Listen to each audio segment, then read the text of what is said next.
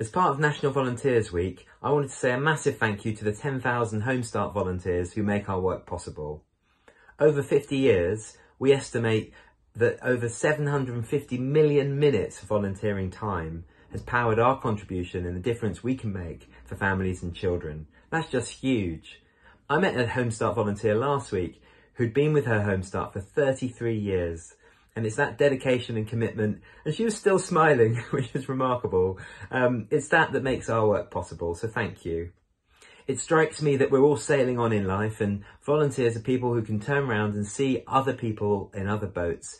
And these boats may have faced all sorts of storms, but you're prepared to get out of your boat, to risk getting your feet wet, and get alongside others as they sail and navigate on in the storms of life. So thank you for that. Thank you for your time, your heart, your commitment, and everything that you do to make Home Start's work possible. Thank you.